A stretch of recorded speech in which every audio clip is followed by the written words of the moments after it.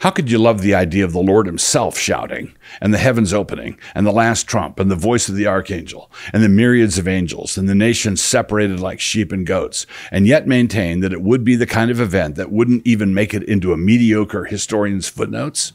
Come on, man.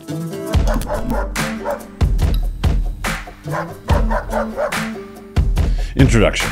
In the mid-60s of the first century, the Apostle Paul wrote to Timothy about a number of pastoral problems that confronted that earnest young man. One of the challenges had to do with a certain false teacher named Hymenaeus, who comes up in both 1st and 2nd Timothy. The first time, he is paired with a man named Alexander, who's probably the same man as the coppersmith who comes up separately in 2 Timothy. This Alexander was a bad dude also. Quote, "This charge I commit unto thee, son Timothy, according to the prophecies which went before on thee, that thou by them mightest war a good warfare, holding faith and a good conscience, which some having put away concerning faith have made shipwreck, of whom is Hymenaeus and Alexander, whom I have delivered unto Satan, that they may learn not to blaspheme." 1 Timothy 1, 18-20. About a year later, this Hymenaeus is teamed up with a gent named Philetus, and we learn a bit more about the nature of the error he was promulgating. The content of his doctrine was that the resurrection was already a past event. The thing to note is that Paul took this to be a really serious error, and as we note this, we need to look at the timestamp. Quote, "But shun profane and vain babblings, for they will increase unto more ungodliness, and their word will eat as doth a canker, of whom is Hymenaeus and Philetus, who concerning the truth have erred, saying that the resurrection is past already, and overthrow the faith of some." 2 Timothy 2, 16-18. Now, how important was it to Paul to refute the teaching of Hymenaeus? How serious was this error? Here's the summary. Those who err in this way put away a good conscience, 1 Timothy 1:19. They make a shipwreck of their faith, 1 Timothy 1:19. They fall into blasphemy, 1 Timothy 1:20. They deserve to be delivered over to Satan, 1 Timothy 1:20. It gives way to profane and empty chatter, 2 Timothy 2:16. It grows up into ungodliness, 2 Timothy 2:16. This teaching will grow like cancer or gangrene, 2 Timothy 2:17. It falls into error from the truth, 2 Timothy 2:18, and it overthrows the faith of some, 2 Timothy 2:18. Pretty dang serious, in other words. Now, this second letter was written around 66 AD, and according to the full preterists, all the prophecies of Scripture were fulfilled by 70 AD. This means that Hymenaeus was just 4 years off. He said that everything was fulfilled and past, and if the full preterists are correct, that wouldn't be the case for another 48 months yet. And yet, despite this, it is quite striking that Paul accused him of some pretty serious misdoing. Was this because he struggled with basic math? Did Hymenaeus forget to carry the 2? First-order errors and first-order threats. Given the seriousness of this kind of error, and it really is serious, I've been asked to explain the difference between my reaction to the Revoice travesty, a reaction which was loud and exuberant and continues down to the present day, and our comparatively muted response, thus far, to the controversy over Gary DeMar's lack of responsiveness to the questions put to him about full preterism. Those questions were posed first in a private letter and then in a public one. It should be noted that I was a signatory to the letters that posed those questions. Why the difference in our response to date? The first and fundamental reason is that there's a difference between first-order errors and first-order threats. Let me define the difference because this is important. What is a first-order error? Any messing around with the doctrines found in the early ecumenical creeds would be examples of first-order errors, e.g. denying the incarnation, or the deity of Christ, or the fact that God is almighty, or the final coming of the Lord Jesus Christ. Someone who is in error on something like this is, at a minimum, playing around with heresy. But we need to be careful here because the early ecumenical creeds aren't Scripture, and it is possible for responsible Christians to think that Christ's descent into Hades is a simple reference to the grave, which it isn't. That puts them out of step with an early ecumenical creed, but it doesn't make them heretics. But in the main, on the sorts of doctrines I outlined above, to deny such teachings is to be guilty of heresy. It would be a first-order error. The reformational creeds define the differences between the Reformed and Lutherans and Roman Catholics. The ecumenical creeds define the differences between Christians and non-Christians. And so, to be guilty of a first-order error is very serious indeed. But a first-order threat is in a different category, and the definition of this depends on the circumstances and how many people are being affected. If someone hammers out his own little version of a monothelite heresy, the idea that Christ had only one will, and he has a little theology club that meets monthly in the back of a local coffee emporium with 3 to 5 persons in attendance, the error they are entertaining really is a first-order error. But it is not a first-order threat because nobody is listening to them. Nobody cares what Hobart P. Longworthy III is teaching back there.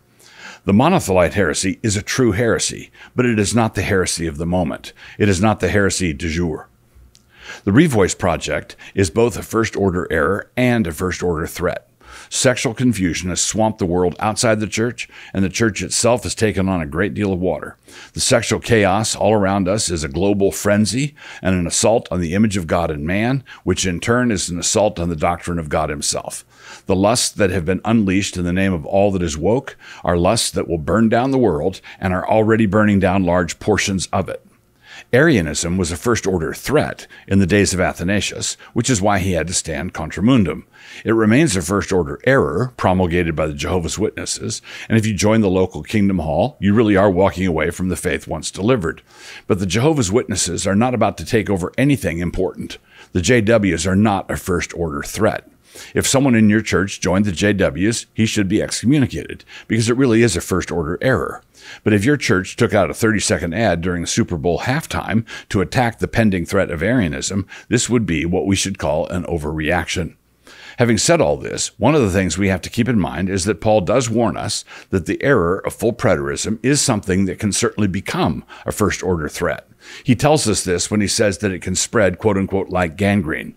So that should always be kept in mind as well. Not playing into anybody's hands. So allow me to talk for a moment about tactics in dealing with errors and threats. Suppose I'm looking at my Twitter feed, minding my own business, and some outrageous accusation pops up against me. The thing really is over the top, and it could be easily refuted. The first thing I do is click on that person's profile. The information I usually gain is that this person has 17 followers. If I reply, what have I done? I've made some troll's day. I've handed him a microphone and told him to please articulate his slander clearly. Why would I do something as stupid as that? But suppose I click on the profile and the person has 130,000 followers, and let us say that the accusation is just as outlandish as the one made by the first guy. Now what? Now I answer, and the reason I answer is that he has just handed me the microphone. He has made my day. These are not moral considerations. They are tactical considerations. In my experience, full preterists generally fall into Churchill's definition of a fanatic, as those who can't change their minds and who won't change the subject. They are itching for a debate, itching for airtime. They want access to the microphones. One of the really unfortunate things about this whole controversy is that if someone of Gary DeMar's stature starts interacting with this error the way he has, then the controversy that erupts could easily advance the cause of the error, whether or not Gary holds to it. That could still happen anyway, but I don't want to help it to do so. Now, somebody out there is sure to say, yeah, afraid to debate the issues, are you? You've just told us that you're trying to avoid a public debate with a qualified full preterist. Yep. The reason for this is simple. One of the qualifications of an elder is that he be able to refute those who contradict. Titus 1:9. True enough. This is something I have already done. But the same apostle also tells us that there are circumstances under which you must refuse to talk with them anymore. Titus 3:10. Refusing to debate is not necessarily a fear of debating. If the error starts to spread like gangrene, like all our sexual heresies have already done, then yes, absolutely, let us engage, but not until then. Current plans. So, full preterism in my book really is a first-order error. I don't believe it is a first-order threat, which means that addressing it is not yet an all-hands-on-deck situation. And that means we can proceed with all due haste, but without our hair on fire. When I look at the fact that Gary, an honorable man, told me personally that he is not a full preterist, and I look at my schedule and other responsibilities, and then I look at the fact that the genuine full preterists, all 14 of them, would love nothing more than a full-tilt internet controversy on this topic, which would have the effect of handing them a microphone, I am disinclined to drop everything in order to make them happy. But the issue still must be dealt with. When sexual revolutionaries promote their madness and I answer them, I don't have to worry about handing them a microphone.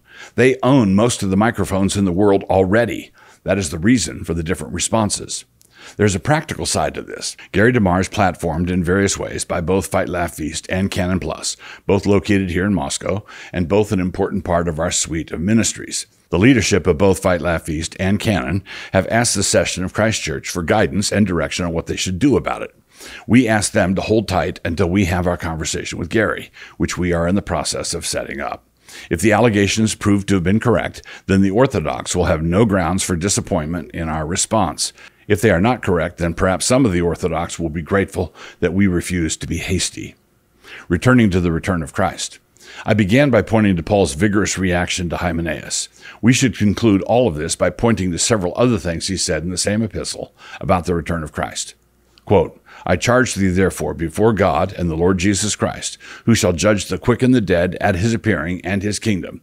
Preach the word, be instant in season, out of season, reprove, rebuke, exhort with all longsuffering and doctrine. 2 Timothy 4, 1 and 2. Hymenaeus was saying that the quote-unquote appearing had already happened. But this was obviously untrue, because when the Lord came, Paul said he was going to judge the quick and the dead, and Hymenaeus was not yet judged. He was still carrying on in his errors. One of the reasons we know the Lord has not yet returned is that full preterists are still here, carrying on the way they do. Quote, henceforth there is laid up for me a crown of righteousness, which the Lord, the righteous judge, shall give me at that day, and not to me only, but unto all them also that love is appearing. 2 Timothy 4:8. At the end of the day, we must realize that the failure of full preterism is the same failure that undergirds all heresies. It always comes down to a lack of love. Notice how Paul speaks of it here. He refers to faithful believers as those who, quote, love is appearing. Hymenaeus clearly didn't love the Lord's appearing because he was willing to represent it as having been something of a dud. How could you love the idea of the Lord himself shouting, and the heavens opening, and the last trump, and the voice of the archangel, and the myriads of angels, and the nations separated like sheep and goats, and yet maintain that it would be the kind of event that wouldn't even make it into a mediocre historian's footnotes? Come on, man. Quote, for he is coming to judge the earth. With righteousness he shall judge the world, and the peoples with equity. Psalm 98, verse 9, NKJV. But be careful. If you blinked, you might have missed it.